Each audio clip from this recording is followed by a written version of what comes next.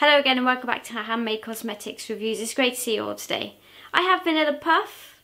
So this is basically a deodorant powder, and I'll just give you a closer look in my hand. It essentially smells of Vanilla Delight. It's very, very similar.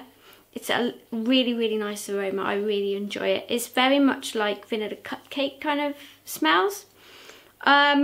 Now putting this on, you need absolutely hardly any. It really kind of goes on really, really well.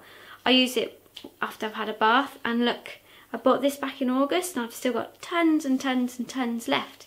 It's a lovely little product.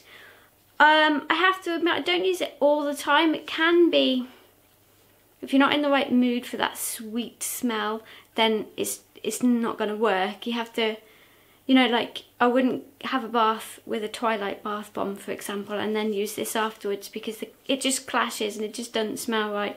Yeah, I have tried that, by the way. Yeah, so you have to be in that kind of very sweety cake kind of mood to appreciate Vanilla Puff. Well, I've said it already, it's very, very sweet. But I do love using it. It leaves your skin really, really silky smooth, which is odd for a talcum powder because essentially you're actually drying your skin out when you use it. But I do enjoy this. So to be honest, I don't think I've got much more to say about it because I do really enjoy it.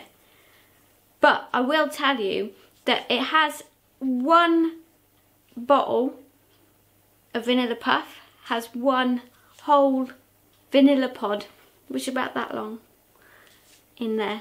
You don't actually see it, they've ground it up and, you know, it's part of the ingredients, but there's one per bottle of those, so it is very, very vanilla-y, but it's a sweet vanilla, it's cupcake kind of vanilla. Anyway, that is enough for me. Thank you all for joining us today. I hope to see you soon. If you like what you see, subscribe, and I'd like to hear your comments, so see you again soon. Bye-bye.